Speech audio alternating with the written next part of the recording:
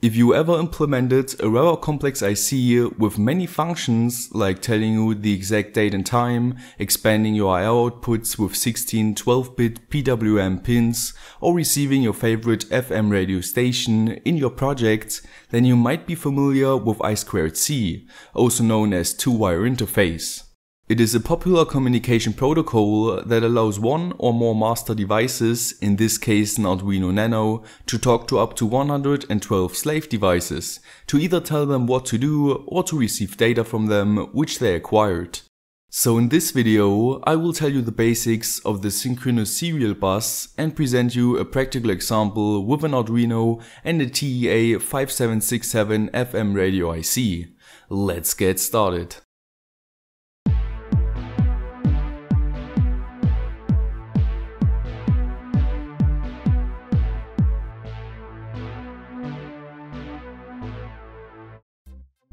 Before connecting the IC to the master device, I first had to create a small breakout board.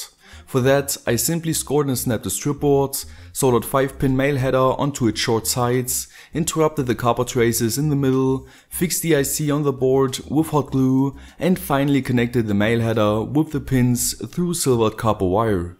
Then I connected ground, 5 volts, the antenna and the audio output to my headphones according to my small schematic. The two I2C pins, SDA aka serial data, connects to pin A4 of the Arduino, and SCL aka serial clock connects to pin A5. The last remaining components are two 10 kilo ohm resistors, which act as a pull-up resistor for the two I2C lines. This is necessary because the devices have an open collector configuration, which means they can only connect the clock and signal line to ground. But since we need two stable voltage states to define the two binary states of a bit, the resistors pull the lines up to 5 volts. After powering up the circuits, it was obvious that the audio output would deliver nothing useful, because the correct code is still missing. The most important resource of information when it comes to I2C devices, or generally every IC, is the datasheet.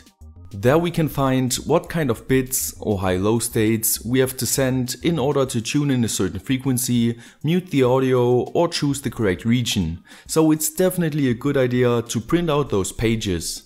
Firstly, we need to send a start condition, which means the serial data falls while the clock stays high. But don't worry, the wire library of the Arduino does this automatically when a transmission begins.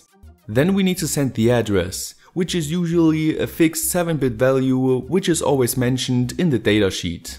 Afterwards follows the RW bits, which is 0 if you want to write to the slave or 1 if you want to read from the slave.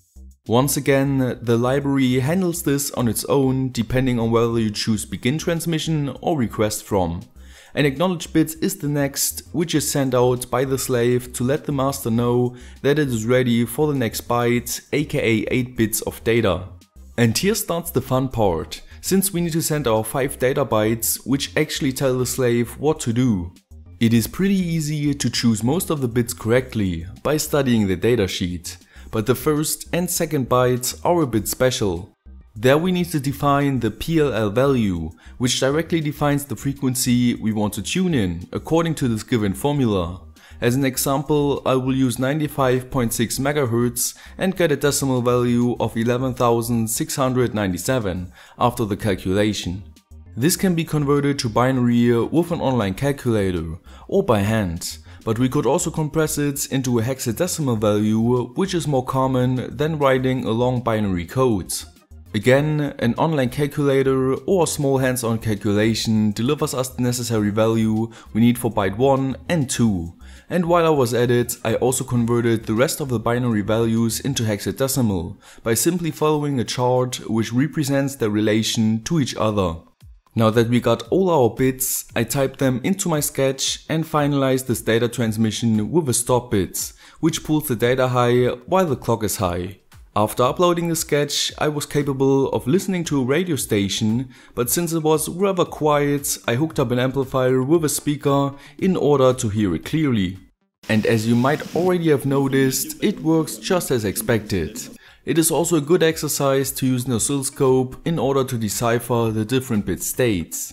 One data bit is only valid when its state is constant high or low over the complete period of the clock pulse, which has a frequency of 100 kHz and is provided by the master.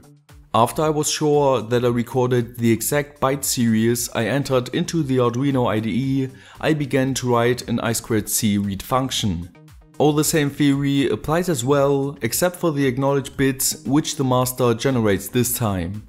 By storing the received data in a buffer and doing some evaluation of the first and second bytes, I can easily output the tuned FM station through the serial monitor. And of course, you can add more slave devices to your bus and control all of them with the same theory as before. As you can see, using I2C is not difficult as long as you study the datasheet carefully. But don't think this is the only communication protocol. There's also SPI, one-wire interface and plenty more. But that is a subject for another video. Until then, don't forget to like, share and subscribe. Stay creative and I will see you next time.